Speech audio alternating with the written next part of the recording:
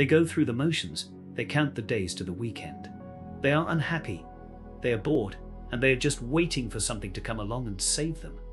Life is supposed to be wonderful. It is supposed to be an exciting and rewarding adventure.